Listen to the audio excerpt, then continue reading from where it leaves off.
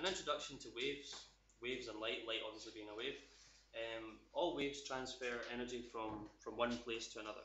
They do that through a medium, which is basically another word for a material. So for water waves, the medium would be water. For sound waves, the medium would be air.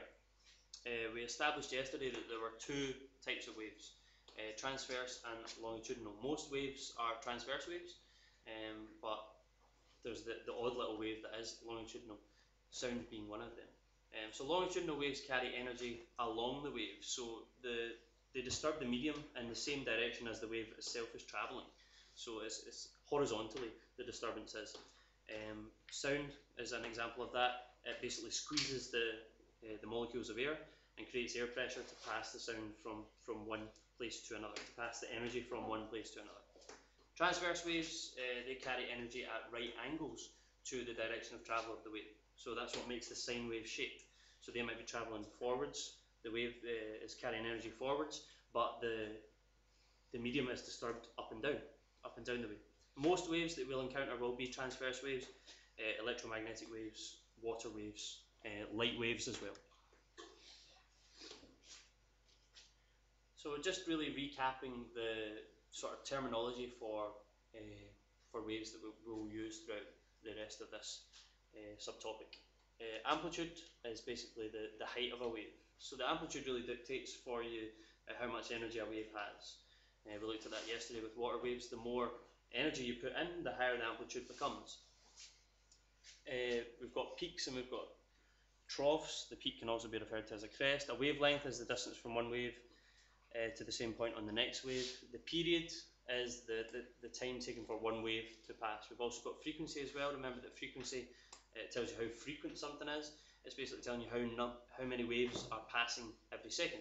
So we can calculate what the frequency is by doing the number of waves divided by the time taken. So we've got a wee example there, 10 waves passing in 2 seconds, 10 divided by 2, 5 Hz. So 5 waves every single second.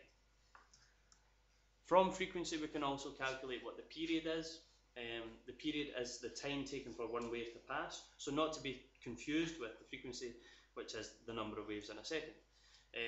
The period is equal to 1 divided by the frequency, so for that same example it's 1 divided by 5, 0.2, so that means one wave every 0.2 seconds.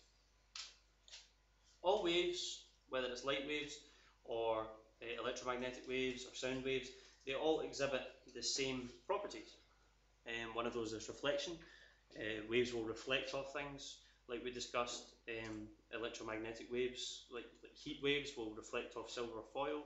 Water waves will reflect off some kind of boundary, like a wall or something like that. Sound waves, we know, reflect off walls because we can hear echoes. Diffraction, all waves will exhibit diffraction, so that's a kind of bending of the wave.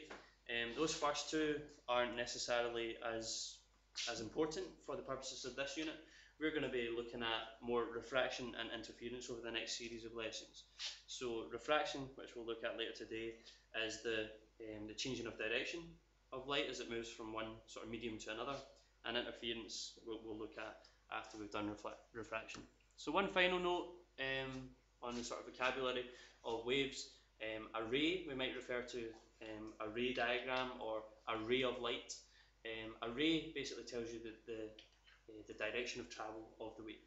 So it's much easier just to draw a straight line with an arrow indicating which way it's going than to draw waves. And the last little thing is, for vocabulary wise, is wavefronts. Now wavefronts just means the crest of a wave, which we'll look at later when we do interference.